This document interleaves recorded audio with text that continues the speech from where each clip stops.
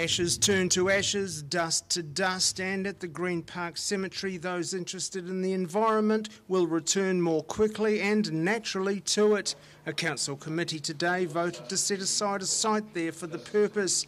Natural burials are done without toxic embalming fluids, with biodegradable coffins, and rather than 6 feet under, closer to organically active soil.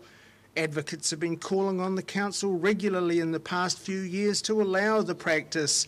Debate at the committee was brief and the vote clear. Okay, if there's no discussion, I'll put the motions. All those in favour, please say aye. Aye. Against? It's carried.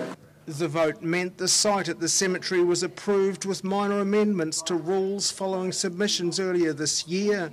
The cost of a natural burial was set at the same rate as a traditional burial, and with the cost of setting up the cemetery just $15,000, those of a mind can go quickly, cheaply and naturally to the great beyond, just past Waldronville. David Lockray, 39, Dunedin News.